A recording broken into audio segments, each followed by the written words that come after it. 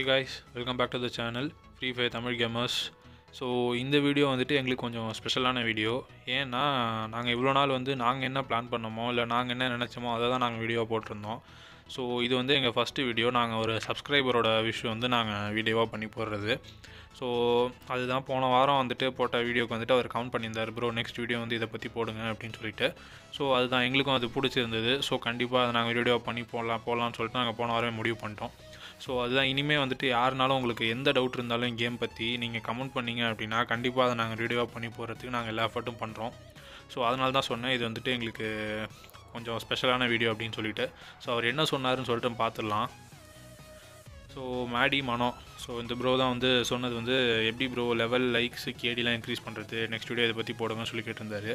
So ஆக்சுவலாக எனக்கும் அது கொஞ்சம் பிடிச்சிருந்தது, ஏன்னா இது எல்லாருக்குமே தெரிய வேண்டிய விஷயம். ஸோ கண்டிப்பாக ப்ரோ அதை நாங்கள் சீக்கிரம் பண்ணுறோம்னு சொல்லிவிட்டு 1 வீக் நாங்கள் டைம் எடுத்து நாங்கள் எல்லாத்தையுமே அனலைஸ் பண்ணி இந்த வீடியோ ரெடி பண்ணியிருக்கோம். ஸோ ஃபஸ்ட்டு வந்து எப்படி லெவல் இன்க்ரீஸ் பண்ணுறதுன்னு பார்த்துடலாம். ஸோ லெவல் இன்க்ரீஸ் பண்ணுறதுக்கு முக்கியமான விஷயம் வந்துட்டு இந்த EXP கார்டு. இதுதான் வந்து ரொம்ப முக்கியமான ஒரு விஷயம். இந்த 50% EXP கார்டுன்றது வந்து டைமண்ட் ராயில் நீங்கள் ஸ்பின் பண்ணிங்க அப்படின்னா கிடைக்கும். ஸோ இதுக்காகவே நீங்கள் டைமண்ட் ராயில் அப்பப்போ ஸ்பின் பண்ணுங்கள், இது வாங்கி வச்சுக்கோங்க. 100% வந்து நீங்கள் எலைட் பாஸ் போட்டிங்க அப்படின்னா 7 days கிடைக்கும். ஸோ அதுதான் அந்த 7 days எலைட் பாஸில் கிடைக்கிறத நீங்கள் எப்படி யூஸ் பண்ணுறதுல தான் நீங்கள் சீக்கிரம் டெவலப் பண்ண முடியும். நீங்கள் அதை வாங்கி வச்சுட்டு அந்த டைமில் நீங்கள் ஆடாமல் இருந்தாலோ இல்லை வந்துட்டு நீங்கள் ஒரு சில மேட்ச் ஆடினா நிறைய ஏறுறதுக்கான பாசிபிலிட்டி இருக்குது. ஸோ அதெல்லாம் தெரியாமல் நம்ம சும்மா நான் கார்டு வாங்கி வச்சுட்டு நம்ம வந்துட்டு ஒரு கிளாஸ் ஸ்குவாடோ இல்லை டீம் டெத் மேட்ச் இந்த மாதிரி நம்ம ஆட்டிருந்தோம் அப்படின்னா சுத்தமாக ஏறாது, அது வேஸ்ட்டாக தான் போகும்.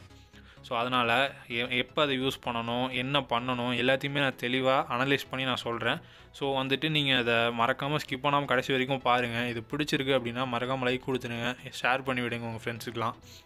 ஸோ ஃபஸ்ட்டு போய்ட்டு நாங்கள் கிளாசிக்கில் இருந்தால் ட்ரை பண்ணோம். ஸோ கிளாசிக்கில் எந்த ஒரு EXP கார்டும் இல்லாமல் வெறும் நார்மலாக போய்ட்டு ஆடினப்போ கில்லு பார்த்திங்கன்னா ஒரு 13 கில்லு எடுத்திருக்கோம்.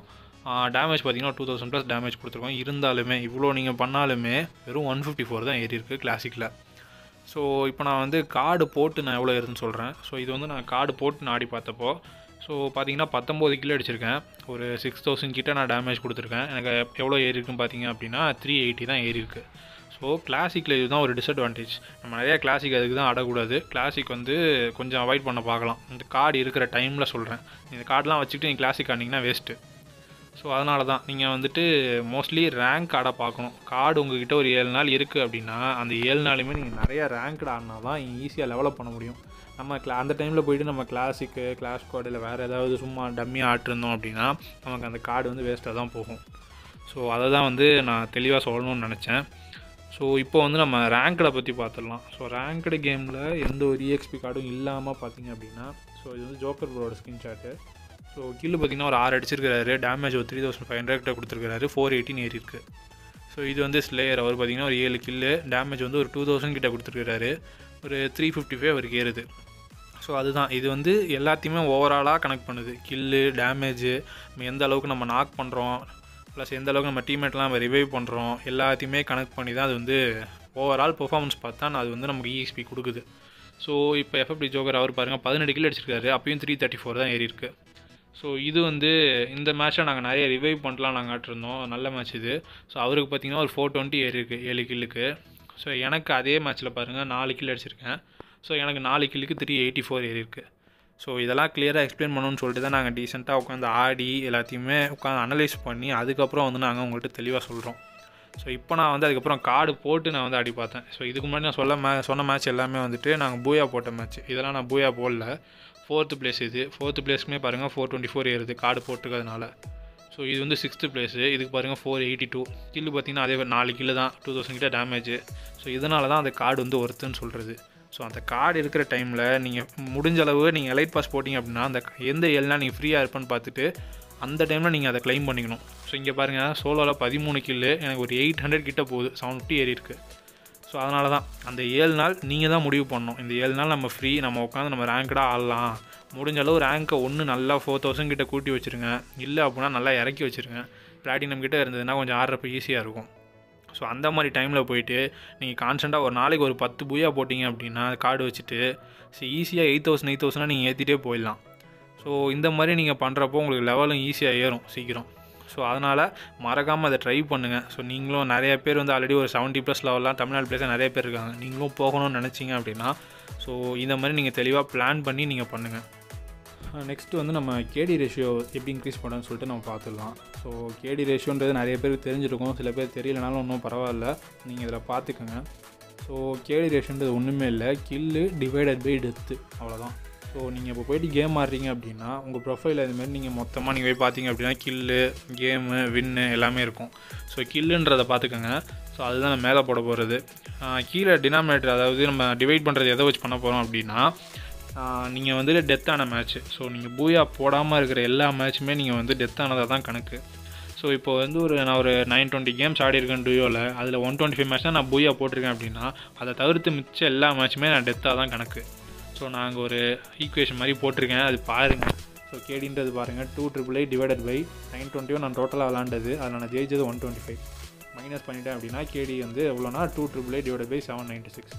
இதை போட்டிங்க அப்படின்னா என்னோடய கேடி ரேட் வந்துடும். ஸோ 3.63 என்னோடய கேடி இருக்குது என் ப்ரொஃபைலில் டூயோவில். ஸோ வந்துட்டு இப்படி தான் கேடி வந்து கால்குலேட் ஆகிறது. ஸோ நீங்கள் அதை பார்த்துக்கோங்க. ஸோ நிறைய பேர் இது வந்து ஒரு 5+ கேடி 10 அந்த மாதிரிலாம் கேடி இருக்கிறவங்களாம் நிறைய பேர் இருப்பாங்க. ஸோ அவங்களாம் என்ன பண்ணுறாங்க, ஸோ எப்படி வந்து நம்மளும் அந்தமாதிரி நம்ம ரீச் பண்ணுறது, ஸோ அதெல்லாம் பற்றி தான் நான் தெளிவாக சொல்கிறேன். ஸோ இது மறக்காமல் ஸ்கிப் பண்ணாமல் கடைசி வரைக்கும் பாருங்கள். ஆல்ரெடி உங்களுக்கு தெரிஞ்சிருக்கு அப்படின்னா ஒன்றும் பிரச்சனை இல்லை, நீங்கள் ஸ்கிப் பண்ணனாலும் பண்ணிடுங்க, அது உங்களோட விருப்பம். ஸோ நான் அங்கே போட்டிருந்த ஈக்குவேஷன் நான் கால்குலேட்டர்லேயே போட்டு காட்டுறேன். ஸோ நான் விளாண்ட கேம் 921, நான் வின் பண்ணது 125. ஸோ 796 வந்துருச்சு. அதுதான் வந்து நான் டெத்து, அத்தனை மேட்ச் நான் வந்து டெத் ஆகிருக்கேன். ஸோ என்னோட டோட்டல் கில் அதை டிவைட் பண்ண அப்படின்னா 3.628 வந்துருச்சு. ஸோ 3.63 என் ப்ரொஃபைலில் இருக்குது. ஸோ இப்படி தான் கேடி கால்குலேட் ஆகுது. ஸோ நல்லா ஆடுறவங்க, நான் அதான் ஆல்ரெடி சொன்ன மாதிரி, நீங்கள் ஒரு 50 கேம் ஆடுறீங்க அப்படின்னா 50ல் ஒரு 30 கேம் பூயா போகிறீங்கன்னு வச்சுப்போம். மிச்சம் இருக்கிற எல்லா கேம்லேயுமே நீங்கள் ஆவரேஜாக ஒரு 3 கில்லு. ஸோ 50 × 3னா ஒரு 150 கில்லு நீங்கள் அடிச்சிடுறீங்க.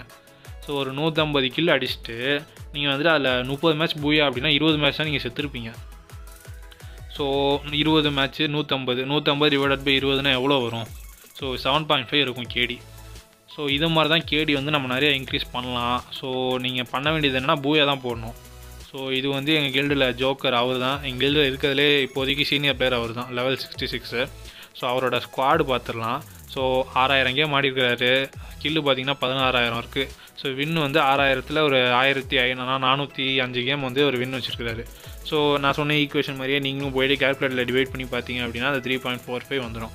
ஸோ இவ்வளோ விளாண்டும் அந்த ஒரு 3க்கு மேலே கேடி மெயின்டைன் பண்ணுறதுனா உண்மையிலே ஒரு நல்ல விஷயந்தான். ஸோ நீங்களும் அதுமாரி ஈஸியாக மெயின்டைன் பண்ணலாம். முடிஞ்சவரை பூயா போட பாருங்கள். ஸோ அதுதான், நீங்கள் எவ்வளோக்கு எவ்வளோ நீங்கள் பூயா போட்டிங்க அப்படின்னா உங்களுக்கு ஈஸியாக கேடி வந்து ஏறிக்கிட்டே இருக்கும். ஸோ அந்த கேடி வந்து நீங்கள் மெயின்டைன் பண்ணிகிட்டே இருக்கலாம். ஸோ அப்போ வந்துட்டு கில்லு முக்கியம் இல்லையா ப்ரோ, வெறும் பூயானா எப்படி கில் அடிக்காமல் ஆள் எப்படி, அந்த சந்தேகம் இருந்தால் கில்லும் முக்கியம்தான். நீங்கள் முடிஞ்ச அளவு பூயா அடிக்க பாருங்கள். ஸோ இப்போ நம்ம கேம் ஆடுறோம் அப்படின்னா நம்ம ஒரு கேம் ஆடுறோம், ஒரு நாளைக்கு நம்ம 10 கேம் ஆடுறோம்னா 10 பூயா அடிப்போம்னா நம்மளால் சொல்ல முடியாது. ஸோ அந்த மேட்ச்லாம் முடிஞ்ச அளவு நம்ம கில்லும் அடிக்கணும். ஸோ எவ்வளோ நம்மளால் முடியுதோ அவ்வளோ ட்ரை பண்ணி நம்ம பூயாக்கும் நம்ம ஆட பார்க்கணும். ஸோ இப்படி ரெண்டுமே நீங்கள் பேலன்ஸ்டாக பண்ணிங்க அப்படின்னா உங்கள் கேடி வந்து நல்லாவே இன்க்ரீஸ் ஆகிருக்கும். ஸோ இது நீங்கள் ஒரு ஈஸியாகவே செக் பண்ணலாம். ஒரு சீசன்லேயும் கிளாசிக்கு ரேங்க்டுன்னு சொல்லிட்டு நீங்கள் போய்ட்டு செக் பண்ணலாம் எவ்வளோ ஏறுது. ஸோ இதெல்லாம் நீங்கள் பண்ணி பார்த்தீங்க அப்படின்னா அந்த டிஃப்ரென்ஸ் வந்து உங்களுக்கே புரியும். ஸோ இது பண்ணால் தான் ஏறுது அப்படின்றது உங்களுக்கு தெளிவாக ஒரு ஐடியா வந்துடும். ஸோ அதுக்கப்புறம் நீங்கள் ஈஸியாக உங்கள் கேடி வந்து நீங்கள் உங்கள் ப்ரொஃபைலில் நீங்கள் நல்லா ஏற்றி வச்சுட்டு நீங்கள் பார்க்குறப்ப அது நல்லாயிருக்கும், அவ்வளோதான். ஸோ அது கேடினால் வந்துட்டு நீங்கள் நல்ல பிளேயரு, நீங்கள் வந்துட்டு நீங்கள் நல்லா ஆட மாட்டீங்க அப்படிலாம் யாரும் சொல்ல போகிறதில்ல. அது ஜஸ்ட் வந்து உங்களுக்கு ஒரு ப்ரொஃபைலில் ஒரு கெத்து மாதிரி நம்ம வச்சுக்கலாம். ஸோ இந்த பிளேயர் வந்து இவ்வளோ வச்சுருக்காருப்பா கேடி அப்படின்ட்டு. ஸோ எல்லாமே ஸ்கில்ஸு டெவலப் பண்ணுறது அதில் தான் இருக்குது. ஸோ இதுவும் கேடியும் சும்மா நம்ம எப்படி ஹீரோய்க்கு போகிறது ஒரு கெத்தோ அதுமாரி நம்ம கேடி இன்க்ரீஸ் பண்ணுறதும் ஒரு கெத்து மாதிரி வச்சுக்கலாம். ஸோ லாஸ்ட் விஷயம் வந்து லைக்ஸ் எப்படி ஏற்றுதுன்னு சொல்லிட்டு நம்ம பார்த்துடலாம். ஸோ ஆக்சுவலி இது வந்து கொஞ்சம் கஷ்டமான விஷயம் தான். ஏன்னா வந்துட்டு லைக் வந்து அது அவங்களா கொடுத்தா தான் உண்டு. ஸோ இதுக்கு நம்ம ஈஸியான வழி என்ன பண்ணலாம் அப்படின்னா, நம்ம ஃப்ரெண்ட்ஸை கூட்டிகிட்டு போய்ட்டு நம்ம ஸ்குவாட் ஆடுறது தான். ஃப்ரெண்ட்ஸு இல்லை கில்டு மேட்ச்சு அவங்கள கூட்டிகிட்டு போய்ட்டு நம்ம பாட்டு நம்ம ஸ்குவாட் ஆடிட்டு வந்தோம் அப்படின்னா, ஸோ யாராச்சும் சீக்கிரம் ஹெல்மெட் ஆகிட்டாங்கன்னா நம்ம அவனை லைக்கை போடுறான்னு சொல்லிட்டு நம்ம உரிமையாகவே கேட்கலாம். ஸோ அது வந்து நம்ம சைடில் நம்ம ஈஸியாக பண்ணிக்கலாம். ஸோ ஆனால் ஒரு அன்னோன் பர்சன் வந்து நமக்கு லைக் பண்ணணும் அப்படின்னா அது வந்து கொஞ்சம் கஷ்டமான விஷயம் தான். ஏன்னா வந்து இப்போ நீங்கள் ஒரு அன்னோன் பர்சனாக இருக்கீங்க, ஒருத்தவங்களை வந்து கில் பண்ணிட்டான் அப்படின்னா நீங்கள் அவனை ஸ்பெக்டேட் பண்ணுவீங்க. நீங்கள் லைக் பண்ணுவீங்களா பண்ண மாட்டிங்களா அந்த கொஸ்டினை வந்து ஃபஸ்ட்டு நீங்களே கேட்டுக்கோங்க. ஸோ அதுக்கப்புறம் அவன் நல்லா ஆடுறான், நல்லா பெர்ஃபார்ம் பண்ணுறான், ஸோ ஒருத்தனா வந்து நம்ம ஸ்குவாட் நம்ம 4 பேரையும் முடிக்கிறான் அப்படின்னா நீங்கள் ஆட்டோமேட்டிக்காக இம்ப்ரெஸ் ஆகி நம்ம லைக் போட்டுருவோம். ஸோ அதுதான், நீங்கள் மோஸ்ட்லி ஸ்கில்ஸ்லேயே கான்சன்ட்ரேட் பண்ணுங்கள், ஸ்கில்ஸ் நல்லா வச்சுக்கோங்க. ஸோ நல்ல கேம் ப்ளே கொடுத்தீங்க அப்படின்னா ஆட்டோமேட்டிக்காக லைக்ஸ் வரும். ஸோ இதில் ஒரு எக்ஸப்ஷன் கேஸ் கொஞ்சம் ஒரு இம்ப்ரெஸ் ஆகிறதுக்கு இன்னொரு சான்ஸ் என்ன அப்படின்னா, நம்ம ஒரு யூனிக்கான காஸ்டியூம்ஸ் இல்லை இப்போ புதுசாக வருது வந்தவுடனே நமக்கு அது கிடச்சிருச்சு அப்படின்னா அதை போட்டு போய் ஆடினீங்க அப்படின்னா மேபி இப்போ தானடா வந்துச்சு அது ட்ரெஸ்னால் மேபி சொல்கிறேன், அது வந்து இம்ப்ரெஸ் ஆகிறதுக்கு சான்ஸ் அதிகம். ஆனால் மோஸ்ட்லி ஸ்கில்ஸ் தான். ஸோ ஸ்கில்ஸ் தான் ஃபஸ்ட்டு. ஸோ ஸ்கில்ஸில் கான்சன்ட்ரேட் பண்ணுங்கள். ஸோ அவ்வளோதான் கைஸ் இந்த வீடியோ. நான் 3 டாபிக் பற்றி சொன்னேன், 3மே நான் ஃபுல்லாக சொல்லி முடிச்சிட்டேன். ஸோ போன வீடியோலாம் வந்துட்டு எனக்கு உண்மையிலேயே நல்ல ரெஸ்பான்ஸ், நான் எக்ஸ்பெக்ட் பண்ணதை விட உண்மையிலே நல்ல ரெஸ்பான்ஸ் இருந்தது. ஸோ எல்லாருக்குமே ஃபர்ஸ்ட் ஆஃப் ஆல் பெரிய தேங்க்ஸ். நியூ சப்ஸ்கிரைபர்ஸ் வந்து நிறைய பேர் வந்திருக்கீங்க. ஸோ எல்லாருக்குமே வெல்கம் கைஸ். ஸோ இதே மாதிரி கண்டிப்பாக இனிமேல் நாங்கள் நல்ல நல்ல கண்டென்ட், ஸோ சப்ஸ்கிரைபர்ஸ் என்ன ஆசைப்பட்றாங்கன்றத தெரிஞ்சுக்கிட்டு நாங்கள் பண்ணணும்னு நாங்கள் ஆசைப்பட்றோம். ஸோ உங்களுக்கு எந்த டவுட் இருந்தாலும் கண்டிப்பாக நீங்கள் போஸ்ட் பண்ணலாம். ஸோ கண்டிப்பாக அதை நாங்கள் வீடியோவாக பண்ணுவோம். ஸோ இந்த வீடியோமே ஆக்சுவலி லெவல் ஏற்றதில் வந்துட்டு அந்த பாயிண்ட்ஸ்லாம் என்ன அப்படின்னா ஈஸியாக சொல்லிடலாம் ப்ரோ, காடை போட்டு ஆடு ப்ரோ கண்டிப்பாக ஏறும் அப்படின்ட்டு. ஸோ ஆக்சுவலி அது எங்களுக்குமே அதை நாங்கள் கிளியராக ஒரு ஐடியா வேணும், எவ்வளோ ஏறுது எக்ஸாக்டாக அப்படின்றத தெரிஞ்சுக்கணுன்ட்டு தான் நாங்கள் 1 வீக் உட்காந்து கேம் ஆடி அதை அதுக்கப்புறம் பார்த்து இது இவ்வளோ ஏறுதுன்னு சொல்லிட்டு நாங்கள் தெரிஞ்சுக்கிட்டு அதுக்கப்புறம் நாங்கள் வீடியோ பண்ணுது. ஸோ கண்டிப்பாக நீங்கள் என்ன கேட்குறீங்களோ அதுக்கு நாங்கள் எங்களால் முடிஞ்ச எஃபர்ட் போட்டு நாங்கள் பண்ணுவோம். ஸோ எங்களுக்கு சப்போர்ட் மட்டும் பண்ணுங்கள் கைஸ். அண்ட் மறக்காமல் அந்த வீடியோக்கு லைக் கொடுத்துருங்க, உங்கள் ஃப்ரெண்ட்ஸுக்கு ஷேர் பண்ணி விடுங்க. ஸோ புதுசாக வந்திருந்தீங்க அப்படின்னா சப்ஸ்கிரைப் பண்ணிவிட்டு பக்கத்தில் பெல் பட்டனையும் ப்ரெஸ் பண்ணிடுங்க. ஸோ இன்னொரு வீடியோவில் சந்திப்போம்.